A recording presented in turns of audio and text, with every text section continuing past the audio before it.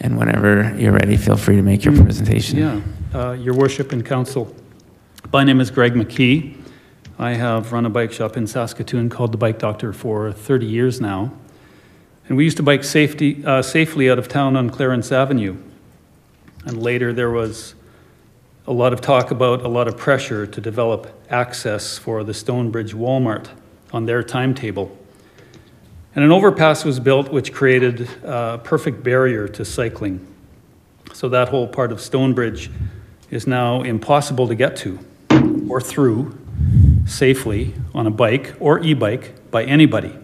But just on the other side of Circle Drive, it is very livable, and you'll see lots of people cycling. Stonebridge is a stranded area for active transportation. So it's nobody's fault here, but it's an uphill battle to make a growing city safe for active transportation. The same intersection becomes more dangerous with more traffic, and streets like 8th and College become dangerous barriers. So we need to continually make decisions in favor of mobility, or hotspots multiply. The American Association, called People for Bikes, has a scoring system for the cycling networks of thousands of different cities.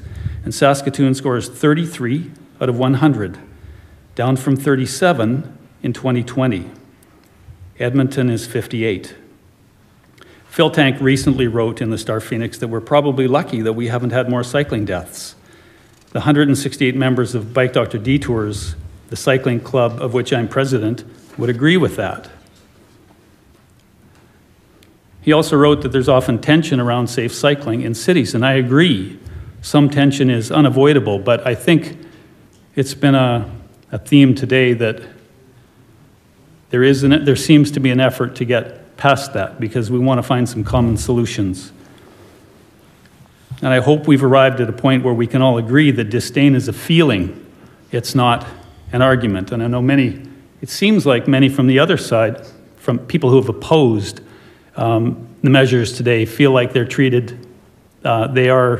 treated disdainfully, but I know that cyclists often feel like they are treated disdainfully. The word bike lane has become a compound swear word in this city in some ways. And it seems to me that it's easier to vote for something that is a sidewalk, but as soon as you attach the word bike to it, it suddenly becomes kind of difficult and political. So this year, I went to Bentonville, Arkansas. It's the hometown of Walmart, and why would anybody go there? Because Walmart took an ugly city and remade it into an ideal city to attract tourists and the best people to their head office. And their main investment went into, of all things, cycling corridors and trails. They built a vibrant mecca on the edge of the Ozarks. The Waltons helped to make our city less mobile, in my opinion, but at least we can learn from them now. So bikeways give us a high kilometer per dollar tool to make Saskatoon a better city. And we can't afford to say no to it because there is nothing that is less expensive, less disruptive, less political, more magical coming forward to help prevent cycling, e-biking, and e-scooter injuries and deaths. The city's survey shows that only 31% of people oppose this, and it's safe to say that not a single one of those opponents will actually be harmed by a lower speed limit on non-arterial streets.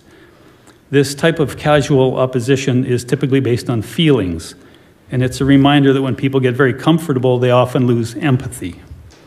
And I have a sense that our association feels a sharp imperative to build a connected, active transportation system that no longer strands whole areas of the city and which addresses real safety issues. Simultaneously, it's being asked to do more with less, and this proposal meets those demands. Thank you.